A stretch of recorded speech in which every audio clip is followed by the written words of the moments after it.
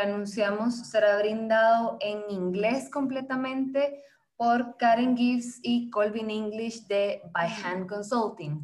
Ellos tienen una muy amplia experiencia en trabajo con empresas de productos hechos a mano en todo el mundo, básicamente. Y pues el día de hoy nos estarán compartiendo información muy importante para que ustedes conozcan cuál es la situación actual del mercado internacional para nuestro tipo de productos y una perspectiva global para las marcas de artesanos. Entonces, súper importante que tomen nota de todos los conocimientos que ellos van a transmitir y agradeceré que si tienen alguna pregunta, puedan escribirla dentro del chat para que podamos abordarlas todas al final de la charla. Entonces, pues, sin más protocolo, los dejo con Karen Gibbs. Karen, quedas en la palabra.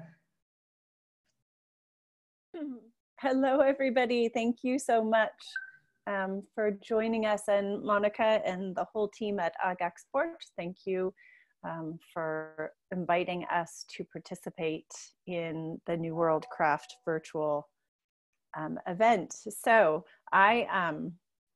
welcome to everybody. I think Monica explained, but if you have any questions during my presentation, if you can put them in the chat box on Zoom, I will be sure to answer your questions at the end.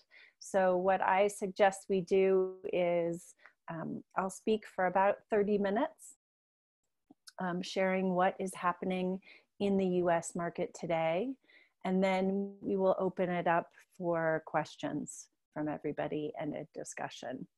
So many of you, or some of you, might have joined our webinar earlier this spring. This is an updated presentation and perspective on the US market today. And you'll see some things have changed and some things have stayed very much the same. So welcome to everybody and thank you for joining us.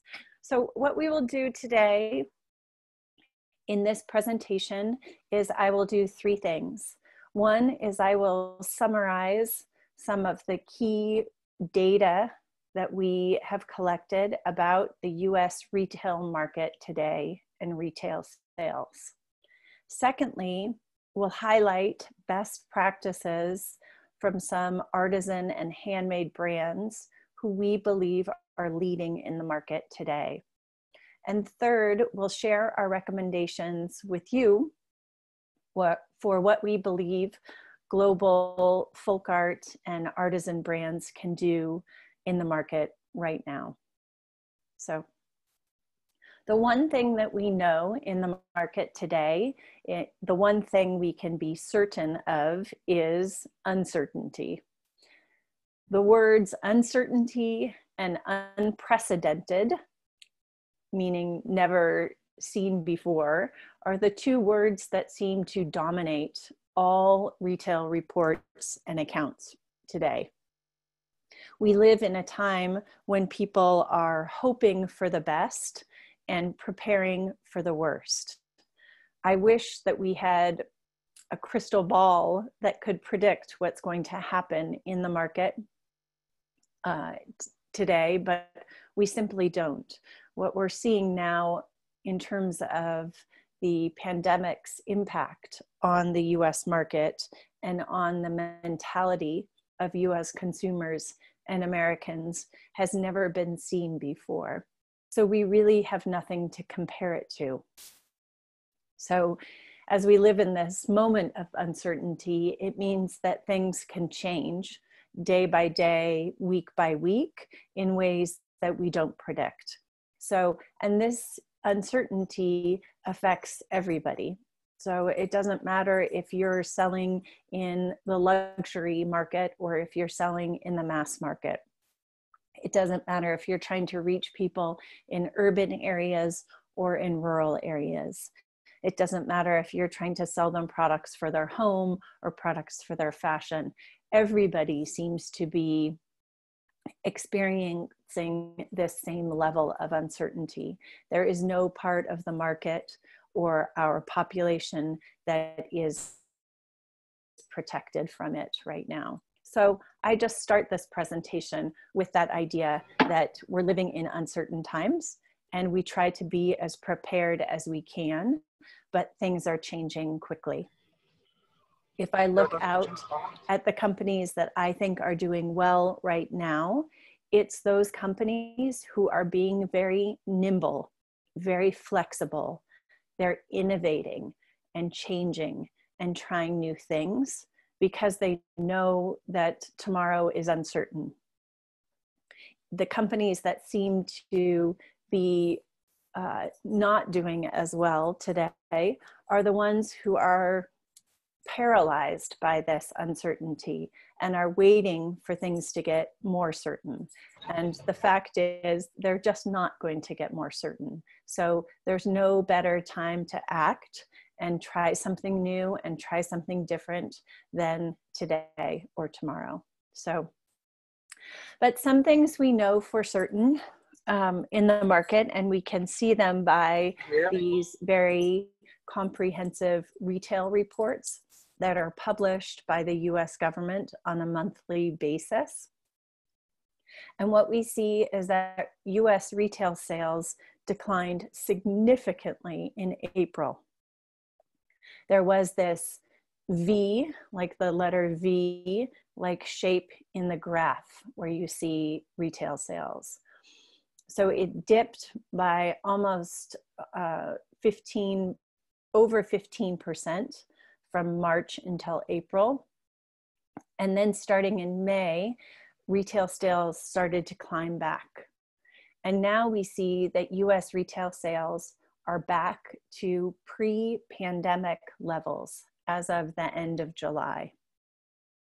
So part of this could be because we had an economic stimulus plan that provided extra unemployment benefits to Americans who had lost their jobs, and also stimulus packages for businesses. So some people believe that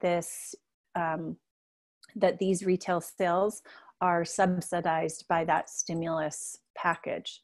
That economic stimulus package expired at the end of July. So we will see how retail sales continue after this. US retail sales represent approximately 2/3 of the US economy. So the US economy is based on consumer purchasing. We're a consumer economy. So when we see these numbers dip down to 15%, the economy gets scared, right? Investment companies and consumers get very scared. So we're happy to see these levels back up. Keep in mind that these retail sales represent all retail sales, including food, but not including cars or gasoline. So this is not just about products that are related to handmade products, but it's all products. So that's a hopeful indicator that overall our economy is doing okay and that our sales are back up. However, the way that US consumers shop is changing, and we believe that this change will become permanent to some degree. So one way that US consumers are shopping differently is they are spending more time and more money shopping online. So if we look at non-store retail sales, so those are retail sales that took place not in a physical store, they increased by 25% when you compare July 2019 to July 2020. So this is a huge increase. This is indicating that people are spending both more money shopping online because they're shopping from their homes and they're not going out to retail establishments as much. It also means they're spending more time online.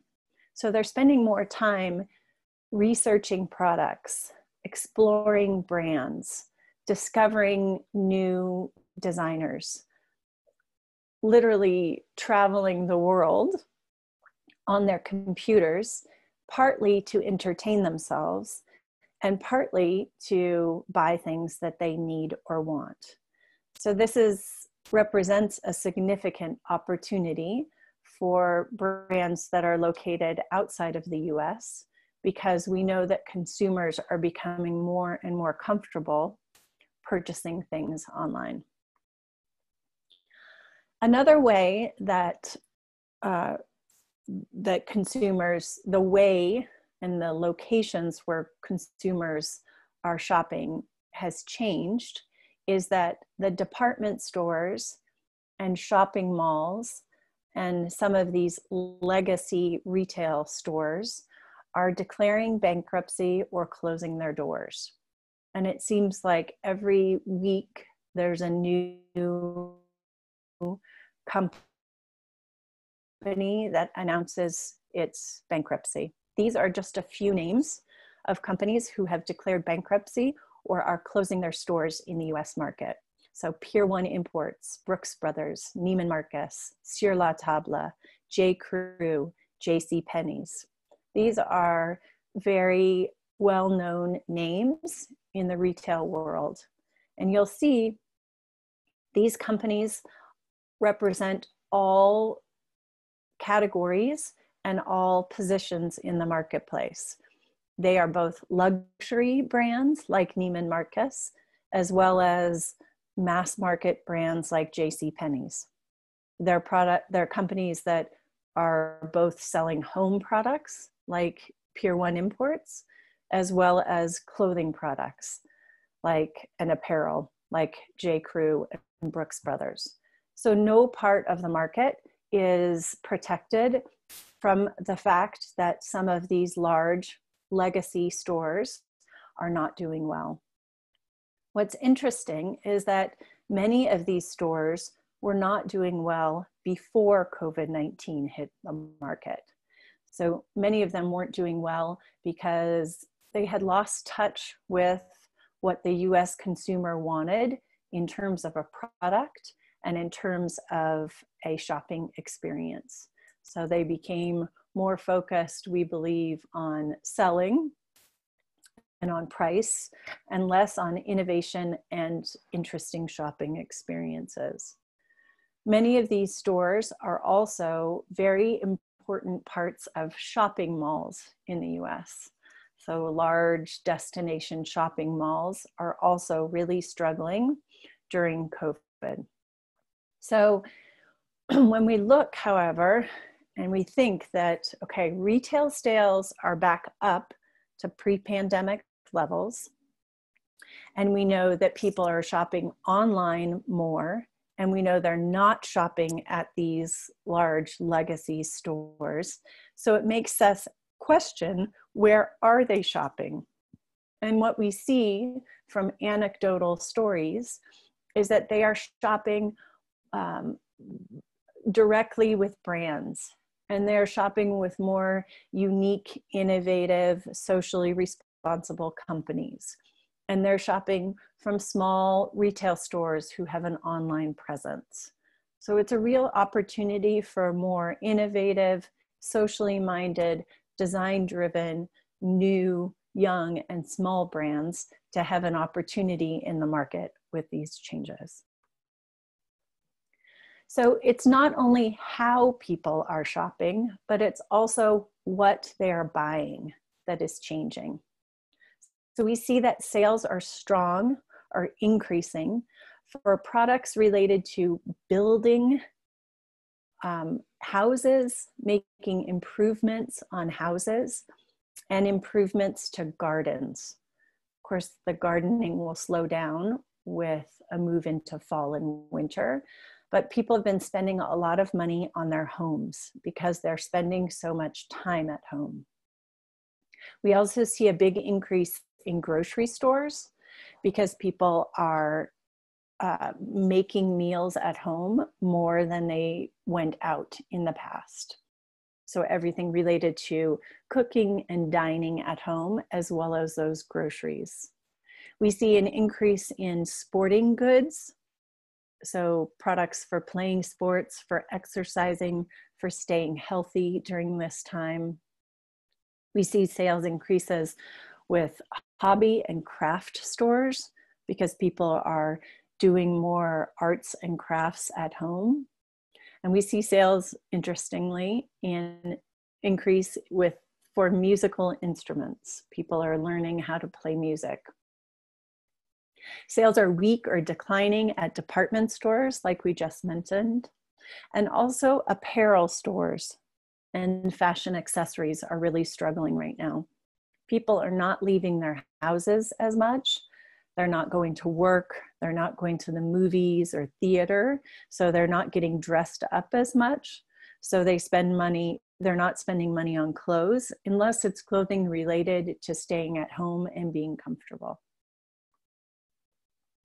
So despite all these changes and some bad news that we've gone through, there are definitely some bright spots. And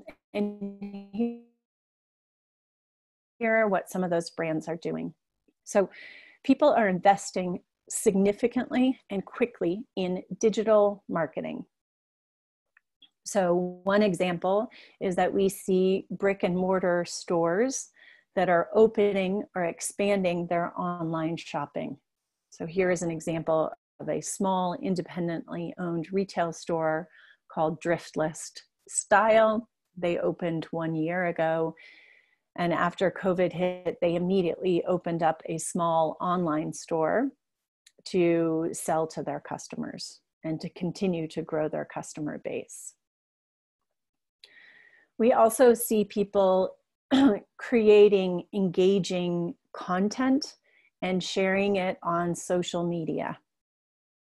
And it's interesting because this content is not about selling your product. It's more about engaging your customer with interesting information that's related to your brand and your values and your mission. So on the left, we have an example from a company called Goop that is all about healthy self-care lifestyle. So they interview some of their staff on how they're organizing their home and how they're keeping their home clean and calm and inviting during this time. So they have done a whole series of interviews. On the right-hand side is an example from Injiri, which is an Indian clothing brand. And they are using their social media outlets to share information, photos, videos, and references that talk about the history and the techniques and the motifs of the traditional textiles that they work with in India. So both types of content are very relevant to each of these brands, but both types of content is really intended to engage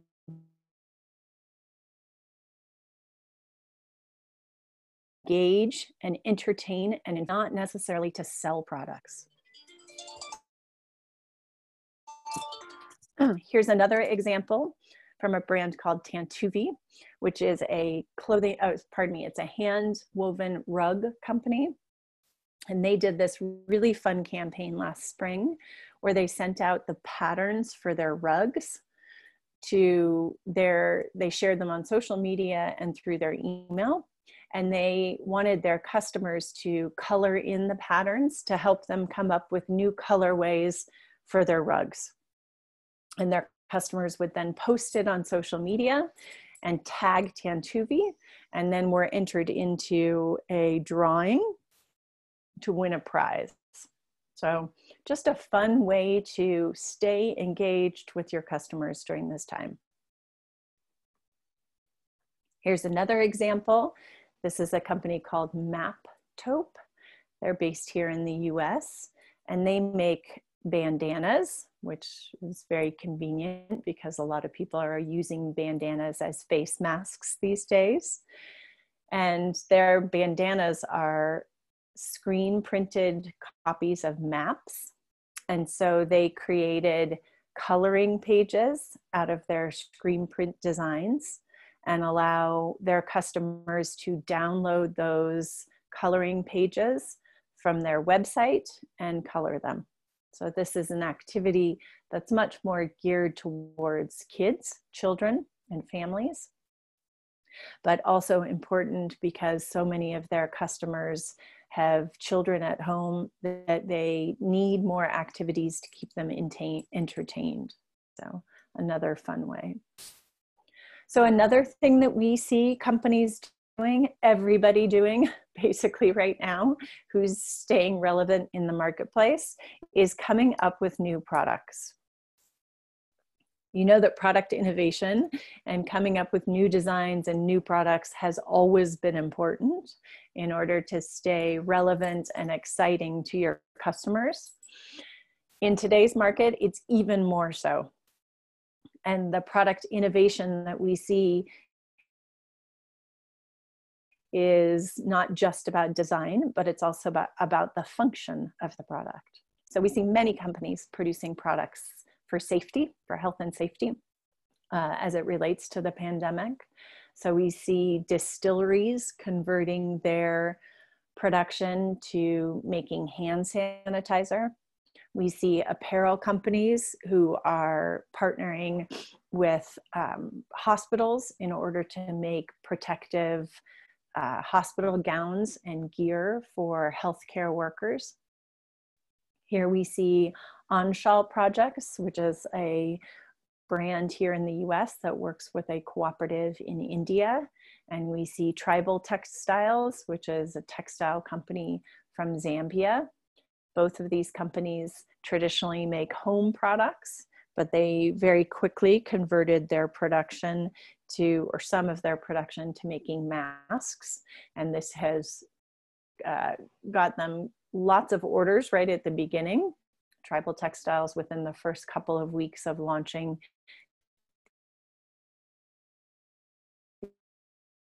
these masks, sold 8,000. So the sales of their masks are continuing because it looks like wearing masks is going to be a permanent part of our lifestyle in the US for quite a while. Other product innovation that we see is this whole WFH, work from home trend. I got another 2 emails in my inbox today, one from Pottery Barn, the other from West Elm, with WFH in the title. So this is not going away. Many US companies, virtually all non-essential US companies, back in March and April, sent their employees to work from home. And now in some places, companies have gone back to working in the office at a very limited capacity. But some of the largest US companies like Microsoft, Apple, Facebook, Google, they are telling their employees to work from home until the end of 2020. Others are saying until June of 2021. And some companies are telling their employees to work from home permanently. So this means that people are now investing in creating home offices. So they're either converting spaces in their house into a home office, or we see a lot of people moving into larger houses that have space for home office. So we see home sales actually being quite strong in the US right now. We see people moving out of cities and into rural areas or suburban areas where they have more space so that they can work from home. And we see people buying a lot of products to create beautiful, efficient, inspiring workspaces. So if you have any product that relates to creating a home office or could decorate a home office, or it could be something that people could wear while they're working from home, picturing that product, photographing that product, and representing it in a home office setting will help you appeal to what US customers are thinking about and need today. Here are just some examples of products that can go on the desk or are related to work from home.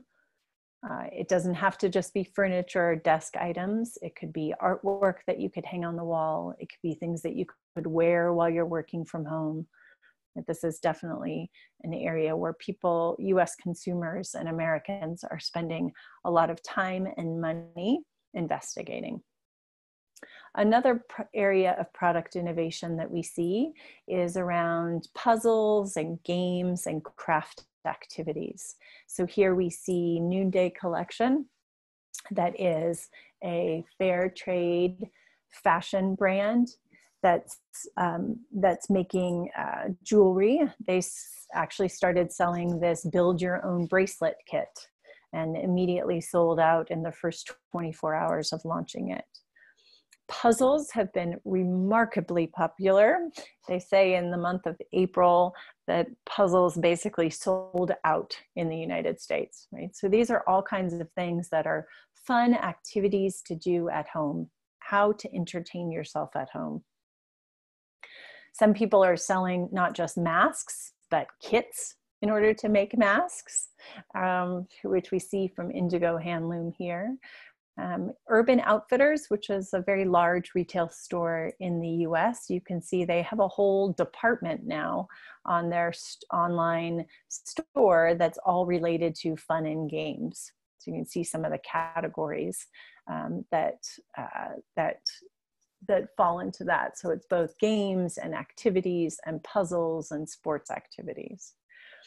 Meso Goods, which is an absolutely beautiful brand from Guatemala. I was very impressed when they put together this kit, and they sell beautiful home decor, as many of you know, but they also put together this kit, which was a way that people could make their own wall hanging at home. So I thought this was a great example of how Meso innovated its products and came up with something that appealed to what US consumers need right now. Another area of product innovation is everything related to self-care and comfort. So it's a very stressful time for everybody around the world right now with this pandemic. So things that can help you feel calm and soothed and comfortable are very popular. So that can mean candles and lotions and comfortable clothing and anything to make your home and you feel cozy and relaxed. I think as we go into the winter time, we're going to see a lot of people buying fuzzy slippers and fuzzy pillows and blankets to just feel comfortable and warm and comforted at home. Other areas of product innovation include anything related to cooking at home. So we see sales of not just groceries, but interesting spices and serving utensils and tools for the kitchen. And all of those are increasing right now too. I think that connect, so sharing recipes of traditional food products, sharing, showing traditional Guatemalan dishes in serving dishes that maybe you make. Anything that would help people. We know that people are spending more time cooking at home, so anything that you can provide in terms of content or product that would relate to that would help you gain attention. Anything for the home, cleaning products, hand towels, towels, blankets, sort of those essential items for home, anything related to spending time with family, exercise, or gardening are all categories I think that have gained a lot of attention and will continue to. So as we've talked about in the past, there's a lot of discussion right now of whether or not there is a silver lining to this pandemic. And it is our belief that yes, indeed there is. One of this podcast with Leah Edelcourt on the Business of Fashion podcast was very interesting. She believes that the pandemic has made people slow down, and it's made them consider their impact on the environment and on the world, and the connection to taking care of our planet and people, and having basically buying fewer things, but buying better things. She also believes that there's a very bright future for handmade products, for makers, for artisans in the US and in the global market. So there's also a lot of discussion around sustainability and climate change and environmental issues, particularly in the US right now. We have unprecedented wildfires in the western region of the US, and that has only accelerated the conversation around climate change and how real that is. So many apparel companies before the pandemic had really embraced sustainability and environmental responsibility, and it seems that the pandemic is only accelerating those discussions and that interest. So what I would say that the silver lining of the pandemic is that consumers are spending more time and are caring more about the impact of their purchase. They're spending more time researching it, and they're spending more time intentionally spending their dollars on products that are going to make the difference in the world that they want to see. So I believe this is a real opportunity for handmade brands around the world. It also is a challenge to all of you to be able to explain in your mission and in your brand statement and in your brand manifesto how your products are sustainable and responsible and unique and handmade. So it's an opportunity, but it also means you need to market and promote yourself to this opportunity. We see that Williams-Sonoma, one of the largest retail companies in the US, launched their sustainability report recently, in the midst of the pandemic, actually. And their sustainability strategy is anchored on 3 topics. 1 is the planet, 2 is people, and 3 is purpose.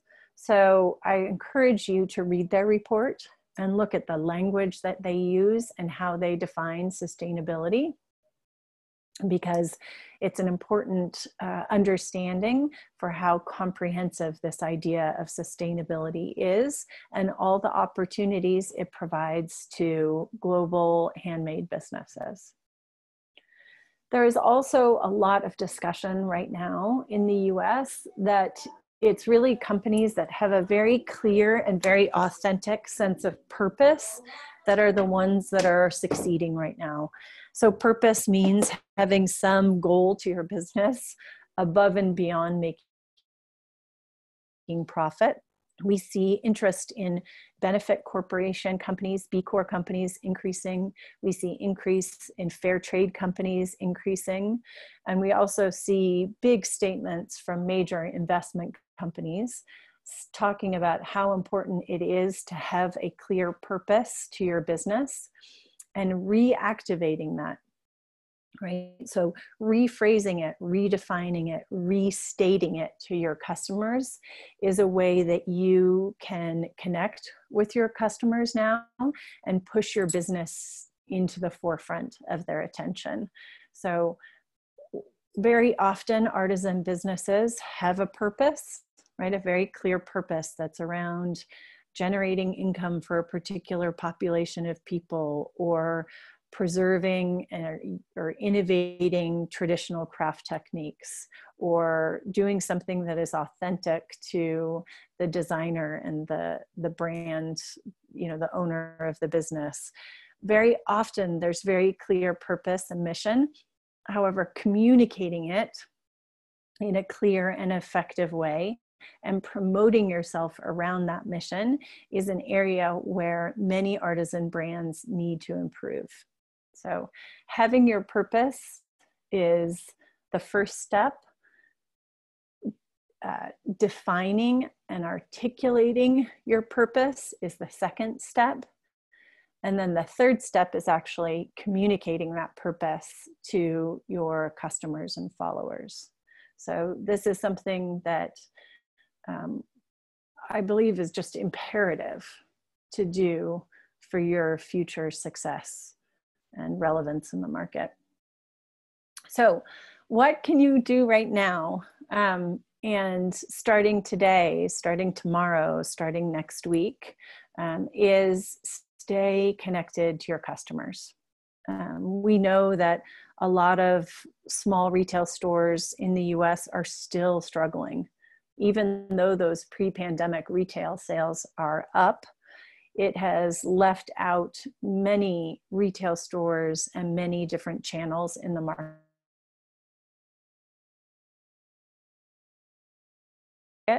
So your customers, probably the vast majority of them, are still really struggling. They are probably so busy trying to innovate and come up with new things that they need your support. So we recommend 3 different types of messages to your customers. So explain and demonstrate what you're doing to respond to this crisis and how it's impacted your business and what you're doing. And through this, you're able to state your company values and purpose, right? Show how you are fulfilling them during this time. The second round of messages is really to empathize and innovate with your customers, right? That message that we're all in this together, we are here for you, are very important right now. And then suggest new products or new content for their social media or new ways of communicating together or partnering together, right? And this is a time when everybody is trying out new things. So there's no expectation of perfection right now, but there is an expectation that you're going to try new things to stay in touch with them.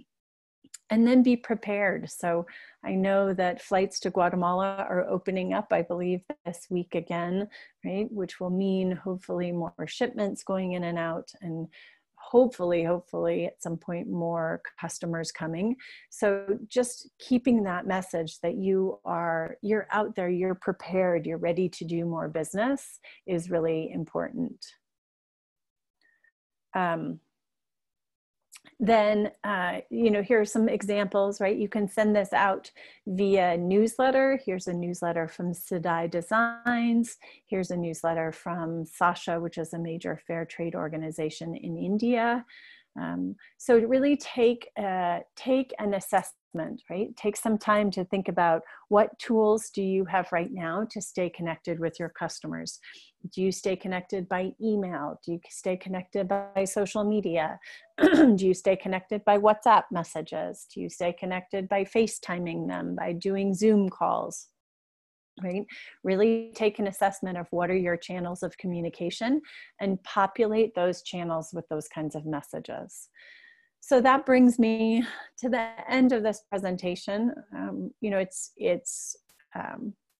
an unusual time. I think when we come out of this, I do honestly believe that there will be more opportunity for authentic, handmade, socially responsible, environmentally responsible products in the marketplace. And your job right now is stay connected to your customers and continue to innovate in ways that show how dynamic you are. So that ends my presentation, and I would be happy to open it up to any questions. Also, please feel free to visit our website or email us with any questions that you may have after this presentation. But for now, does anybody have any questions? Thank you so much, Karen. We do have some questions, so let me just read it out for you.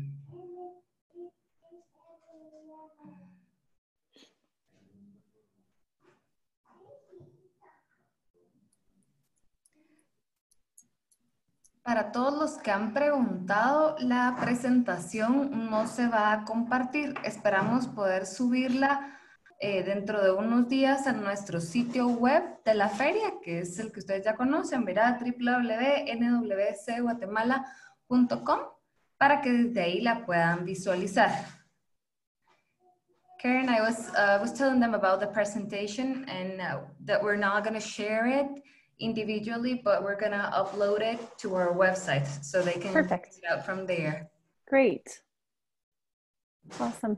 And I see that we have one question here, which is, can you recommend some brands that are doing well and are good examples when I mentioned shopping experience? Well, certainly there was quite a few brands mentioned in this, but I can add a couple of slides in there so that when you download the presentation, I'll include some more in the presentation so you can see some other brands. In terms of shopping experience and what the shopping experience is that I think most consumers are seeking right now. First is they are seeking a shopping experience that's very convenient to do online. So it's easy to do online. And the second is they're seeking a shopping experience where they can really connect with the product and the brand so that they have information about that product, who makes it, what are the materials, what's the origin of it, how was it made, what's the impact in terms of the environment or people, you know, really not just selling a product, but selling a product and a story with it. So, and clever ways to include that information.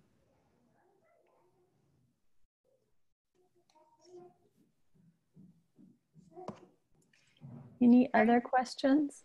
Yes, Monica Acosta is saying our biggest issue is delivery time for our products to the US. Mm-hmm. How do you see this from the US perspective?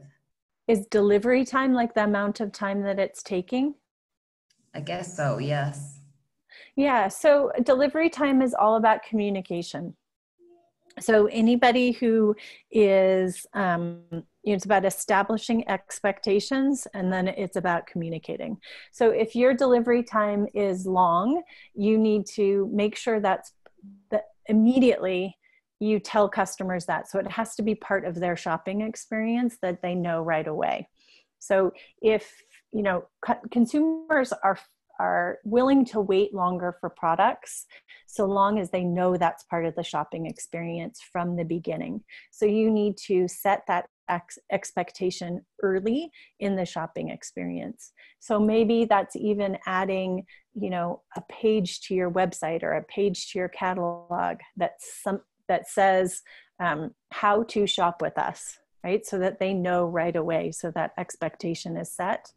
And then the second part of that is that if it takes longer to fulfill your orders, you just need to keep customers updated on the status of the order. So if they place an order and they don't hear from you for 4 weeks and all of a sudden they get the product, they could be upset. But if they place an order and every week you send them an email with the status of their order, then they're following along, right? They have trust in you. So I think it's not a problem to have a long delivery time, but you need to set the expectation early on with the customer and then continue to communicate with them and provide updates.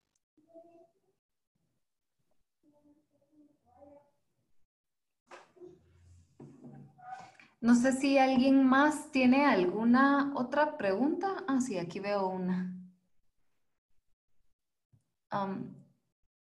Dice, what advice could you give us if we are seeking to get into new or big retail brands? Is it more difficult now to connect with them as they can't actually see our products in person? How could we turn this into an opportunity? Yeah, you have to invest in digital marketing. Any brand that's going to stay relevant in the market today has to invest in digital marketing. So I think that I think if you want to sell, many of them are having problems right now. So be very careful about which retail store you're trying to do business with, because a lot of them are struggling. So just make sure that they have a really, really good online sales, and that they also have a very clear kind of brand statement, mission statement, sustainability, goals, that they are just staying very dynamic that way, because those are the companies that are going to succeed. We also see a lot of mass market, low price retailers doing well, but that's not the kind of customer that you want to be selling to. So then it's, it's about, that your buyer most likely will not be placing an order from you in person. So it is participating in virtual trade show events like New World Craft. It's connecting with that customer via those platforms, and then staying in communication with them through whatever channel seems the most appropriate for you, whether it's email marketing, just individual outreach. Be prepared to send samples to customers, even if they didn't request those samples, because we know that getting a product into a buyer's hands will help them connect to and relate to the product. So it is absolutely an opportunity, but you just have to be prepared to be very proactive in marketing yourself electronically.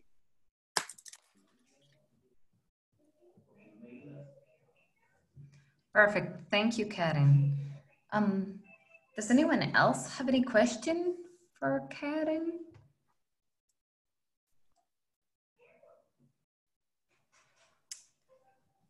Well, if not, thank you, Karen, so much. Yes, you're welcome. Thank you for having us. Yes.